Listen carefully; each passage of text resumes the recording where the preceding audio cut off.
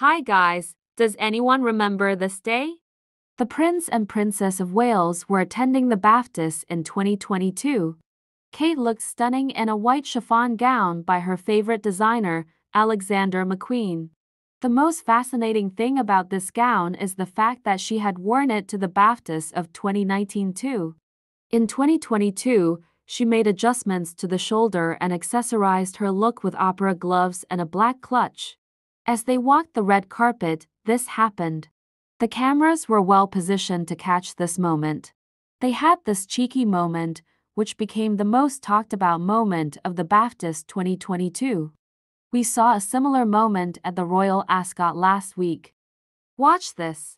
This was when the couple was presenting the trophy to the Commonwealth winner. Prince William got another tap on the bottom. I think it was the second one for the day. I thought I saw the first when the couple walked to their seats.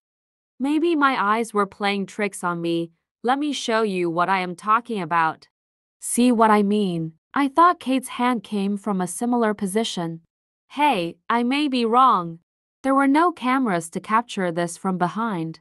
Since it's the Prince and Princess of Wales we are talking about here, experts jumped in to analyze.